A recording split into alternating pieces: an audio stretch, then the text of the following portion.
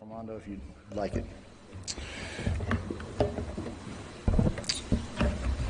Good to see you guys all today. It's the year's started off going like super slow, but now it's like in December it's just been flying by, and Christmas is almost here upon us.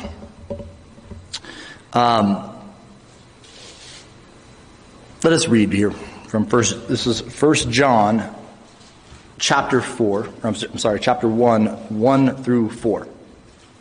So the book of First John, same writer as the Gospel of John.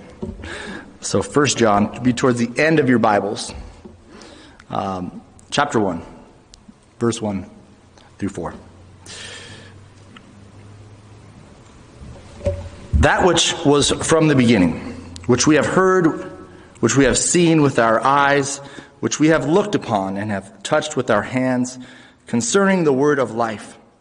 The life was made manifest, and we have seen it and testify to it, and proclaim to you the eternal life, which was with the Father, and was made manifest to us. That which we have seen and heard, and proclaim also to you, so that you too may have fellowship with us. And indeed, our fellowship is with the Father and with his Son, Jesus Christ. And we are writing these things so that our joy may be complete. The word of the Lord, amen. Now, if you were around in Roman days, you would went from a Roman kingdom to what was called the Roman Republic. I think I have a slide there, Eric, if you could press that up there. And the Roman Republic, you might know that term. I pledge allegiance to the flag and to the republic for which it stands, right? We use that term. So we think of ourselves as a democracy, but a republic is a representative democracy. Think of electoral college, all these things that cause controversy today, right? This idea that someone else will represent the people. So they deposed of their king and said, never again will we be ruled by a king. We have a republic, and these senators would ultimately stand and vote as the people wanted, or that was the idea. I don't know why it didn't work for them. It works perfect today, but they didn't have their stuff together, I guess. You know, like today we all say, hey, our representatives always represent us perfectly and accurately. So what happened in the Republic was, unfortunately, corruption started to creep into the Senate. So they had a Senate which was largely based, or our Senate, or kind of the House and the House of Representatives and the Congress, we call it, was largely based on that Roman model. There would be two kind of phases or houses there within the Senate, and they would vote similar to how we vote today. So the Senate had the power. There was no ultimate dictator or president, if you will, and there always was, a leader. There always was a Caesar, as we call them, but not with absolute power, not with absolute authority. The authority was supposed to be ultimately in the Senate and represented by the people. And so as time went on, as I said, the politics became corrupt. Another factor is they needed tax money, something we have plenty of today. You guys are probably all getting stimulus checks, but eventually that runs out, and they were running out of money. And thirdly, they had societal unrest. They didn't really have a police force to defund, so they had to kind of create their own private police forces. So those who were wealthy kind of hired private security guards, and those who didn't just were kind of open to being mugged or robbed. And sometimes if somebody else's security force was stronger than the other guy's security force, you could actually take their stuff as well. Now, there were courts of law, and if somebody obviously getting too crazy, the army could step in, but kind of this low level, kind of what we, mugging or purse snatching of things that we think of today, right? Call on the military to handle those type of things. And so there's just a lot of unrest. People are unhappy. There's fights breaking out in the streets. Think of it kind of today maybe as Iraq or going into certain parts of Mexico, right? You don't want to be there after a certain time because you could be innocent but be caught up in a skirmish between two sides. And so there's this guy named Julius Caesar. Anybody ever heard of him? This is around 40 years before Christ.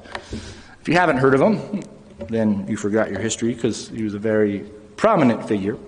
The Roman emperor, and who is kind of seen or credited with taking Rome from a republic to an empire. So when we talk about the Roman Empire, we're really talking from Julius Caesar on. And so the Senate saw Caesar here, who was a military general, a very good military general, and he went and he won, and the Senate said, okay, release your troops and come back.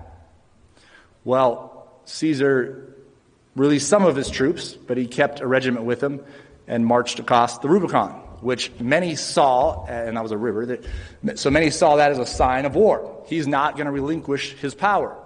And so civil war broke out, and Caesar and his side won, and he declared himself emperor.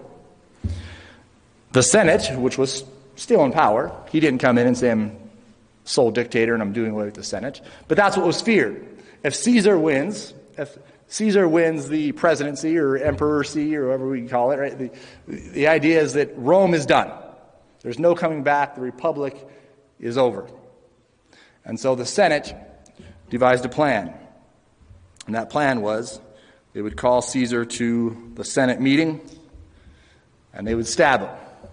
And here's a picture. I don't know if it looked exactly like this, but all the senators said they all had to be a part of it, because otherwise, if it was blamed on some and not others, then the people could turn against those that killed him. So the senators turned on Caesar and stabbed him 23 times, and he died.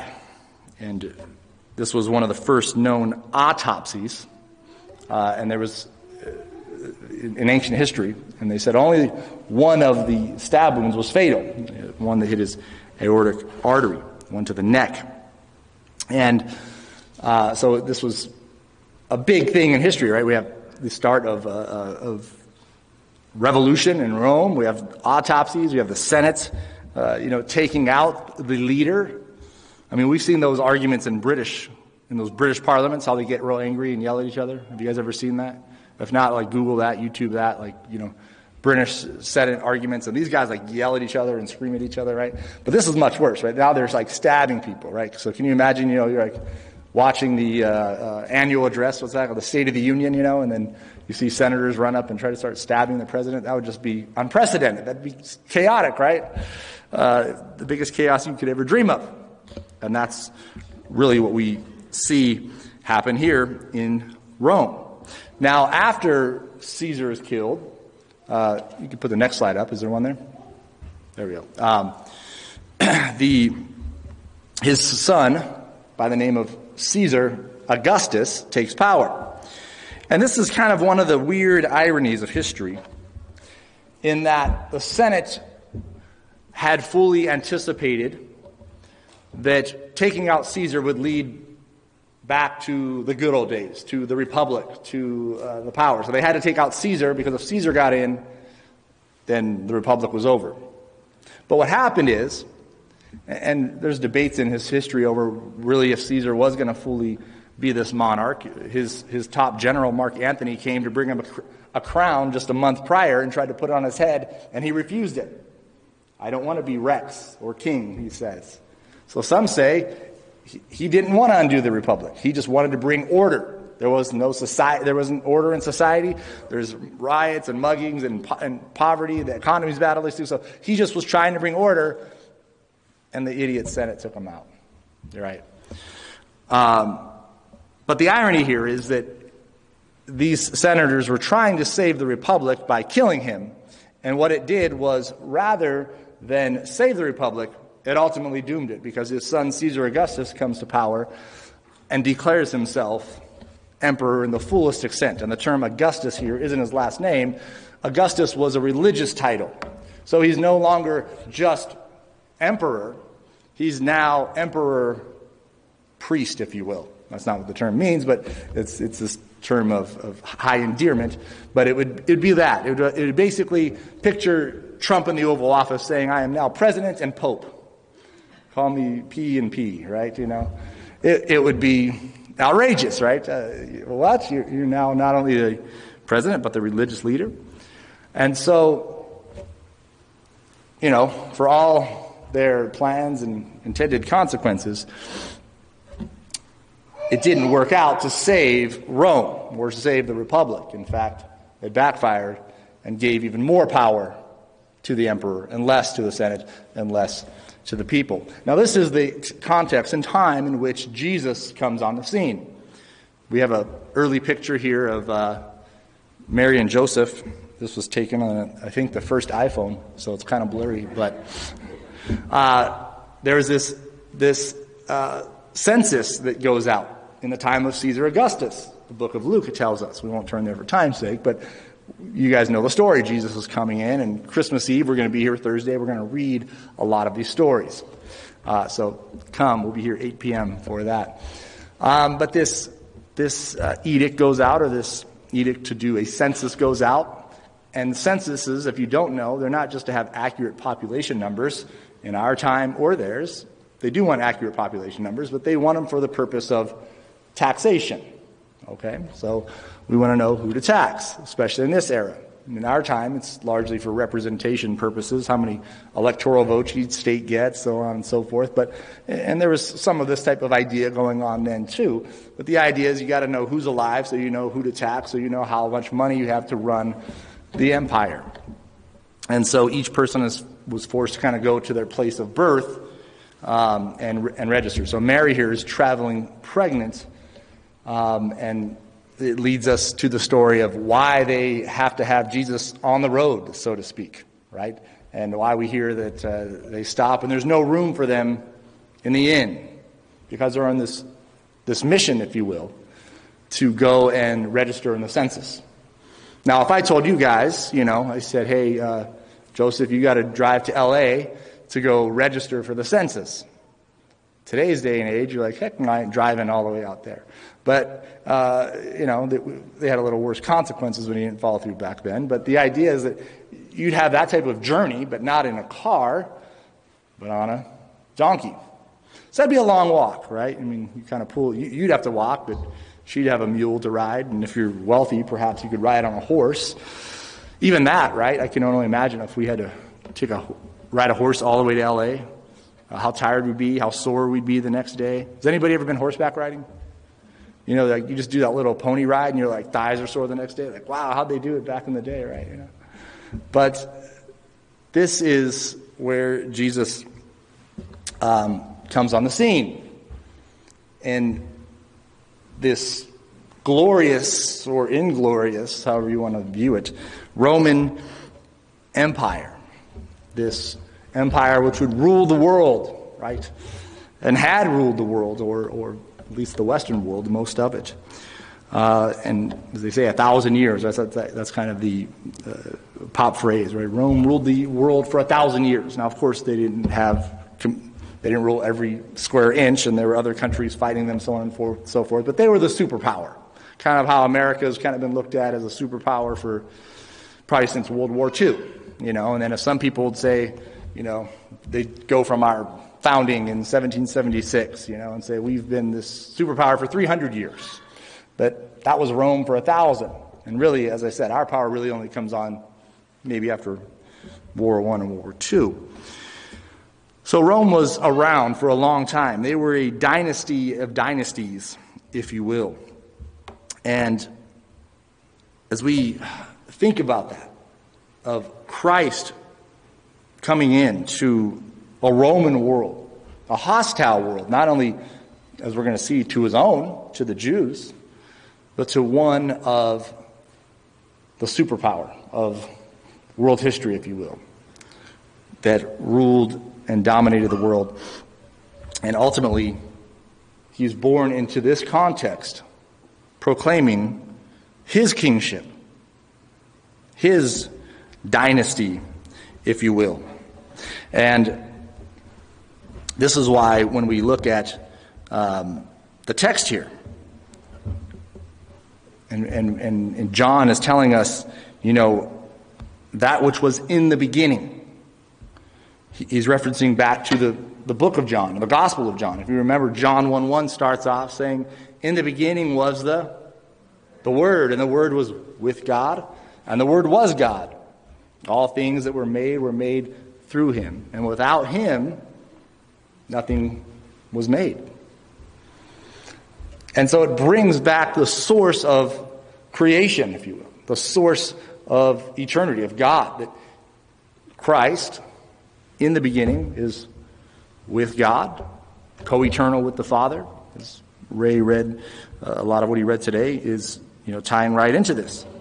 And in 1 John here now, he's kind of giving a personal summary of this theological concept that he had spelled out in the Gospel of John. And that is that which was from the beginning, which we have heard, which we have seen with our eyes, which we have looked upon and touched with our hands, concerning the word of life. So he's saying, look, we heard it. This isn't a concept. This isn't a religious story. This isn't Roman mythology or Greek mythology. This is the message from God, which we have seen, which we have heard, and which we have looked upon and touched. And he calls it here the word of life. So in the Gospel of John, it's just referred to as the word. And the word would be a loaded term. We just think of a word that we speak out or maybe that we write.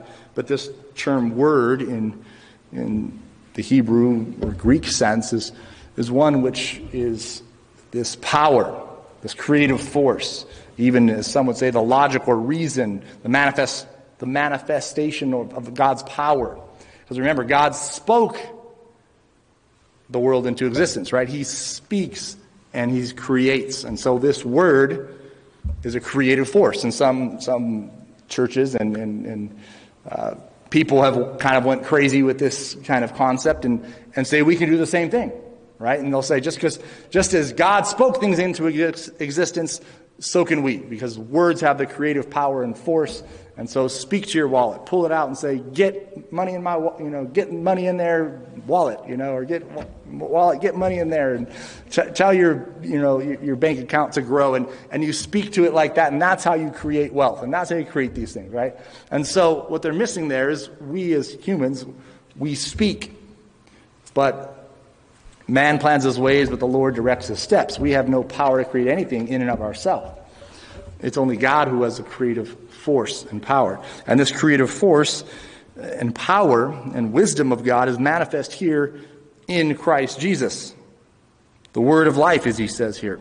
This word that gives us now life.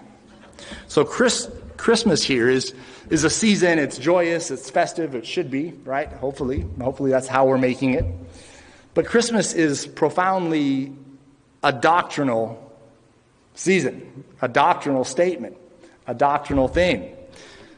Sometimes doctrine, when you say the word doctrine, that can almost be like a bad word, right? But the idea is that there's something being proclaimed here that's not obvious to all. There's something being proclaimed that is revelational and revolutionary. That the word of life was made manifest, that we have seen it. And as John says here, that we proclaim to you the eternal life. The eternal life is in a person. Eternal life isn't a concept. Eternal life isn't something we get after we die. Eternal life is in a person, and God brings us into that person. This is what largely we mean when we talk about, especially in Reformed theology, is covenant, right? The idea that we're in union. We're in communion with God, through Jesus Christ. We're brought into eternal life through trusting in the gospel, through trusting in the person and work of Jesus Christ. And that's why at the end, he'll say that you may have fellowship. He talks about this word fellowship there in verse 3. That you too, just like him, just like John the Apostle, that you too may have fellowship with us, with the apostles, with John, with God's people. Because his fellowship, as he says here, is with the Father and with his Son, Jesus Christ. And that's a profound thing, right? To understand that we can have fellowship, just not with people, but that our fellowship is with God. And often that fellowship with God is manifest through his body, through the people that God has established and put around us. And that's why the Scripture talks about different gifts, and one has a gift of that, and one has a gift of this, to encourage this, so on and so forth. And we don't have time to get into the doctrine of gifts, but the idea is that God brings us together to be his people, to be a kingdom. For he is indeed our true king. So Christmas ultimately, and this isn't a traditional Christmas passage, right? But the idea here is that Christmas is really about the incarnation, this doctrine of the incarnation. God come down, manifest, made flesh, being born, living a perfect life in our place, going to the cross for us.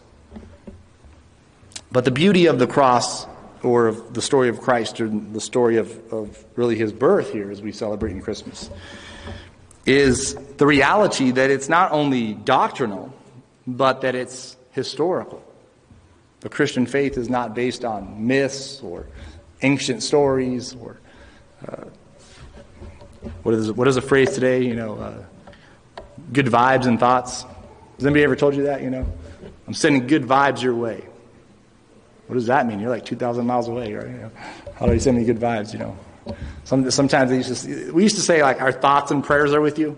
I don't know what the thoughts parts do, but usually, one from our prayers, we'll pray for you. To our thoughts and prayers are with you, and to our thoughts and good energy is with you, however it's phrased. So this reality that the incarnation has come down is historical, and the reality is that the invisible has been made visible. The intangible has been made tangible or touchable. No one can know God, right? That's what John says. No one has seen God. No one knows his mind, except, as Jesus revealed, the Son, which reveals to us the Father's will.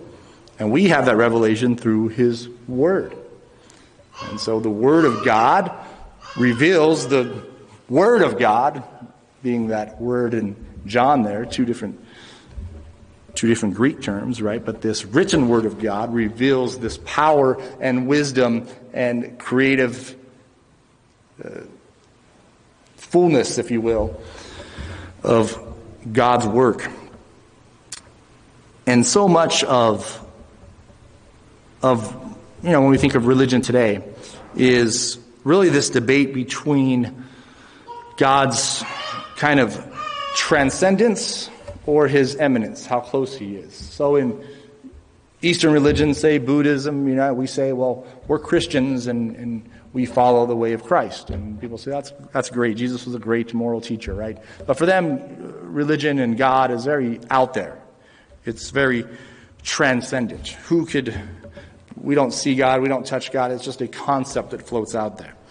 And for others, it's very eminent. Like God's in all of us, man. I feel God on the wind. He's eminent, man. When I go to that sports game and see my player throw that touchdown, I feel God in that moment, right? So people have these bizarre interpretations of what God is and what he's doing, and he's in all of us, and we're in him, and so all religions basically break down to a debate over, is God eminent or is God transcendent? And Christianity's answer to that is ultimately he's both. God is both other than, but yet eminently involved in our lives.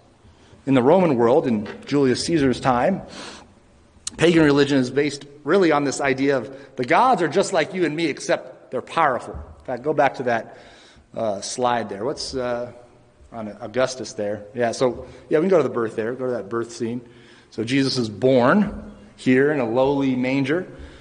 But when we're talking about Rome, we're talking about, this isn't how kings look. We don't know that's exactly how it looked, but the idea there is that, right, that's not a powerful scene. It's not a palace. But this is what Roman gods were basically just like you and me, except they had a really jacked up sense of humor and they had a lot of power. if you will. And I guess that comes with power. When you have power, people tend to do jacked up things, I guess, right? Absolute power corrupts absolutely, as they say. But so Roman religion wasn't to make you more moral or more loving or more caring or make society better. Religion was about doing what the gods wanted you to do, so they granted you power and victory over your enemies.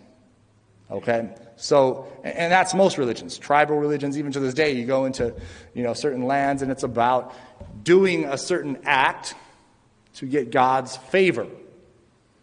Sometimes Christians, even, people that claim to be Christians, sometimes think like that. I'm going to pray so I get this good job, or I'm going to pray so, I get this girl, or I'm going to pray so I get rich. And so they're using God in very much a pagan kind of way. Not saying, God, I want to know you. God, draw me close to you. God, reveal yourself to me. Lord, tell me the true meaning of Christmas so that I don't spend all my money on presents, right? Those aren't our prayers. It's to make us strong, to make us powerful, to make us have victory, to make us win, right? And so, ultimately in the pagan religion, and in most religions, right, the concept of holiness is not there. The concept of the Spirit's empowerment is not there. But that's ultimately what we see here in this lowly manger, this antithesis to that narrative, to power, is humility and weakness. And Christianity isn't spread by power or by the sword or by having the most votes or the biggest army. It was spread by sacrifice, by love, even by martyrdom. Go to the next slide. We see that a few years, about 2 years after Jesus' birth, and just to touch on this briefly, 3 wise men came. We could do a whole sermon on who they were and how they got there and what everything meant that they did, but the point is that they followed the star. And Natalie said it's coming tomorrow. The star's coming again, this solar phenomenon. So I guess they're calling it the Christmas star, right? It comes once every 800 years, and many think maybe this is the star that God used to reveal Jesus' birth. And if you go on YouTube, a lot of people are saying this is the star that's going to signify, Christ's return or the, end of the age or what have you, right? And so people get into all types of bizarre things from the stars or from, adding up certain names. COVID equals 666, all these different things, right? But remember, the point here is not to say they were just making something out of nothing. God reveals, so there can be natural phenomenon, just like God parting the Red Sea, right? But not every tidal wave or phenomenon that would be out of the ordinary is a miracle or is God ordained. But as God reveals it, then we know it to be true. Just like we have dreams. It doesn't mean every dream is a message from God to say this or that, right? God would have to make that clear. And that's why we call it miraculous, because it's out of the ordinary. But put up the next slide. These 3 wise men bring to Jesus 3 gifts. Yeah, go ahead. And I'm going to quote Origen here as an early church father in the 2nd century.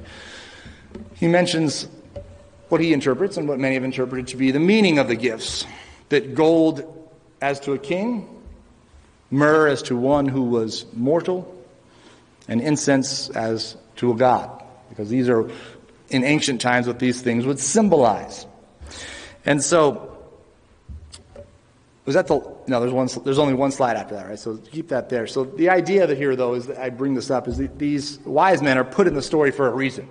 And it's not to make us wonder about what that star exactly was, or what the next one means, or where they came from, because the scripture leaves all that out. It wants us to focus on these 3 wise men, or kings, or however, again, we have different names and debate who they were and their significance, but the point is that they came, God revealed to them that they would come, that they would worship Christ here as king by giving him gold, but yet understand his humanity by myrrh, and yet his divinity from the fact that incense was given. This would ultimately be not only in Jewish religion, but in many religions, incense was this thing that we use in temples to their deities.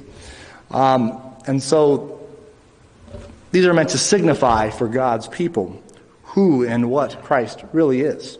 And as I said, he is not just, as some people say, our God or our Lord, our Savior. He's all those things, but he's also Christ, our King. That's ultimately what Messiah, or the name Christ, signifies, this anointed one. He would be anointed with the seat or the crown of David. So we sometimes use Greek and Hebrew terms and don't really understand. Christ isn't Jesus' last name, or Messiah isn't, his middle name. They're titles, they're terms. He's Christ, the King, the true King, the King above all other kings, including Caesar, including, as we saw, King Herod in the Bible, who tries to kill him. He's kind of a lesser king. The Bible doesn't explain all these, but it's, the emperor would kind of set up kind of like governors, right, or figureheads in certain areas to run things. And so this is why Herod tries to kill Christ, or kills all the children under the age of 2, because he sees him as a threat to his kingship. And not just to his, because he dies long before Christ is old enough, but to his lineage. It would kind of be like, the Democrats going and trying to kill off all the Republicans. Like, I don't want that lineage to ever come through here, or all the Republicans. We're going to take out all these liberals so they never come to ruin America again. Right? And this is the thinking, right? We're going to keep someone from taking not only my power, but my family's power, or my party's power, or my group's power. So this message we see here of Christ as King is amazing, because it just goes against everything we think of, the normal ways of looking at the world. So the gospel, as we see it here, is God comes down, right? That he not just came to earth, though, because sometimes we get stuck there. That's so great. That's such a loving story that Jesus put in the manger, right? It's not just that he came to earth to tell us how to live, although he does say, follow in my footsteps, right? But he doesn't just come here to be a good moral teacher or to set a good moral example. And if we follow that morality, that God will bless us. That's sometimes how we look at our faith or at God. But the gospel is ultimately that Jesus Christ came to the earth, lived a perfect life that we should have lived, and died the death we should have died. The judgment that was put on Christ for our sins is really what was owed to us. The punishment of hell was ultimately placed upon Christ on the cross. And this is why when we say we accept Jesus, or we believe on Jesus, what we're ultimately saying is we're accepting his work. We're accepting his kingship, that he came, he suffered, he died, he lived morally and righteously before God, because this is what the true God requires. Not power, not just takeover, not just, he's not a person with passions and thoughts like us. Rather, he's transcendent, or other than. He's holy. He's set apart. But yet to be imminently involved in our life, he sent Christ to take on human flesh, to live our life, to go to the cross, and ultimately, that as we believe in him and trust in him and are in covenantal communion with him, he sends his Spirit upon his people. Again, not for shows of displays of power and great feats and miraculous signs that wow everyone, but the Spirit's power is to enable us to live a holy and contrite life, that we could follow in the footsteps of Christ. Because displaying, people through natural means can do some amazing things. They can make some amazing catches in sports. They can do some amazing feats in lifting or marksmanship. But what no one can do is live faithfully unto God, right? Without sin, having every thought taken captive to God, living their life at every moment in a pleasing way to God. This is what we're powerless to do. This is what we call sin. And this is really the depravity of sin, is that sin corrupts everything that is good. And this is the importance for us to grasp, guys and girls and children, is that we grasp the world around us isn't so much evil as it is tainted. So when we look at the world, right, we see government. Government's not evil. Some would say, yeah, we need to overthrow it all. It's all evil. But government has been tainted by sin. You know, people will say, man, men are evil, or women are just evil, man. They're so conniving. Men aren't evil and women aren't evil. They're just tainted by sin. You know, so marriage ends in divorce. It's tainted by sin. It's not marriage, it's evil. I hear people say to me all the time, I'm never getting married again after what that woman did to me. Right? Or I'm never going to get married again after what that... I've been married 3 times and every guy cheated on me, so I'm done. And the problem is in marriage, the problem is the sin in the person's heart. So everything we see around us, right? Even the relationships of husband to wife, wife to child, child to pet, are all tainted by sin, right? None of us follow and love perfectly and are able to manifest God's will perfectly. And this is ultimately why we need a perfect Savior. And we need to trust in that perfect Savior. And why we need to proclaim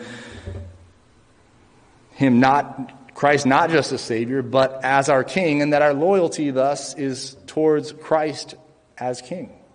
First and foremost. Our identity, we've talked about this before, right? Isn't in that great sports team that is supposed to make our joy complete by winning a Super Bowl or winning a World Series. In fact, that last phrase, let's read that in verse 4 here. And we are writing these things so your joy may be complete.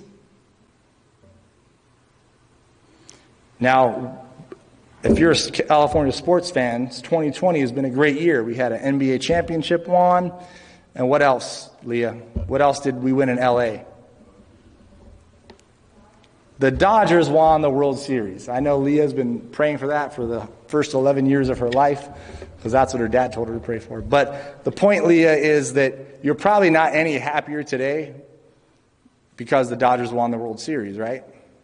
I mean, you might have been happy the day after they won, but that probably hasn't carried over. Nobody walked into church today like, thank you, Lord, the Dodgers are still the world champs, right? Or 2020, I don't care how many people died. I don't care about everything being shut down. The Dodgers won. No, it doesn't work like that, right? And so we look to other things that make our joy complete. Our favorite sports team, or our presidential candidate, or governmental candidate, or local candidate, whatever it may be, winning. We look to maybe getting in that relationship we want to get in. If I meet that right girl, it'll make me happy. Or maybe that right house, or get that right interest rate right now because mortgages are low. All these things, so we get happy, so we get joy. Because if we just have a little more, we'll be content. But ultimately, to put the last slide up there, we are writing these things so that your joy may be complete. And that picture there of Christ in the manger is really symbolizing where our joy should be, not just in the manger per se, but in Christ. This story of Christmas, of what and all it represents. That John, writing this letter to the believers, wanting them to understand the manifestation of the incarnation, the gospel message, this message of love and sacrifice over and against the message of power of the world. And so as Christians, we're not saved by how we live and what we do. But we should understand that this gospel message is powerful. And when we call Christ King, that there's a call to that. Just like when you say you're a sports fan, right? You don't put on the other team's hat. When you say you're a certain political party, you don't vote for the other person. Well, that happened a lot this year. But the idea is you're supposed to be loyal, right? And when you're not loyal, then everybody hates you. You're a bandwagon fan. You switched because your team lost and this team won.